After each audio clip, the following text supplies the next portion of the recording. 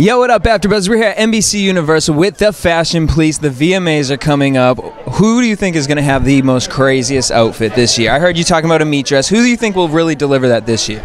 Oh, I'm hoping it's Beyonce. I'm hoping that she's coming out of this. She's going to get a lot of nominations for Lemonade, and I feel like she's going to do something really exciting. All eyes would be on her and Jay-Z, and I know she's not a nominee, but I think Kim's got something to prove this year. She's got that whole like tailored thing happening. I think Kim. It's been enough time since the baby.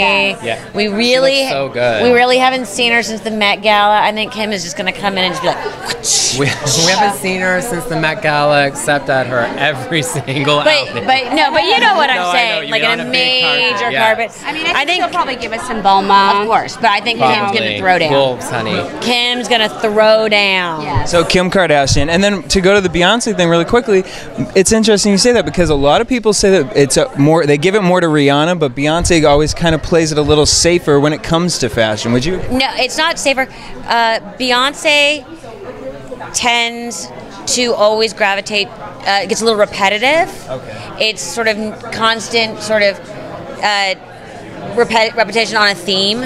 Like she knows what looks good in her and she stays in her comfort zone.